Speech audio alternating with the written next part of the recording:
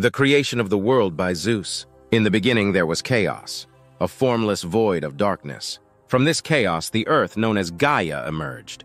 Gaia was a vast and beautiful entity, and she became the mother of all things. Zeus, the king of the gods, saw the potential for life in Gaia.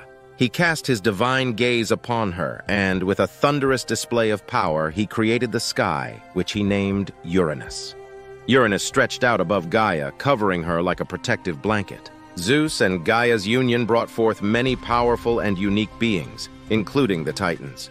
These early gods and goddesses ruled the world, and they were unlike anything that had existed before. However, Uranus the sky did not always bring gentle rains and warm sunlight to the earth. He was a harsh and oppressive god, and he kept his children, the Cyclopes and the Hecatoncheires, imprisoned deep within Gaia. Gaia, burdened by her heavy children and tormented by her cruel consort, turned to her son Cronus for help. She provided him with a mighty sickle and asked him to free his siblings. Cronus, with courage and determination, ambushed Uranus and castrated him, ending his tyranny.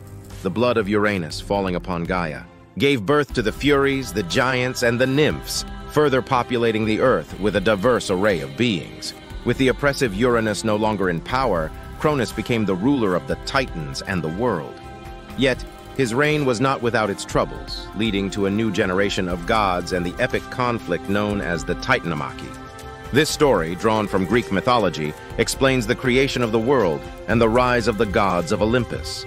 It's a tale of divine power, familial conflict, and the birth of a new era in the ancient mythological world.